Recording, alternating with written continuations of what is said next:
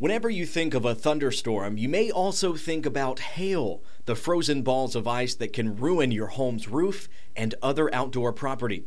Researchers at the Insurance Institute for Business and Home Safety are trying to help out your first line of defense. Well, we want to make sure that we're always advocating for people to choose materials that are going to stand up well for the hazards that are in their area. The first ever indoor hailstorm took place Wednesday, firing 9,200 man-made hailstones at up to 75 miles per hour towards a house-like structure for about 4 minutes. Well, we were looking mostly for roof damage to occur in this test, and it actually did. A car, standard 3-tab shingles, impact-resistant architectural shingles, and a standing seam metal roof were the victims.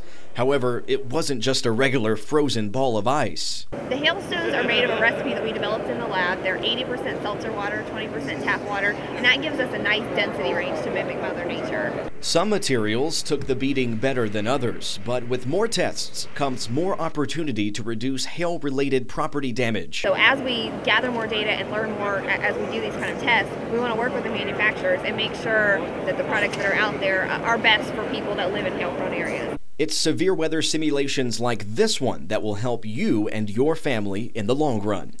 In Richburg, Garrett Beatonball, WACH Fox News.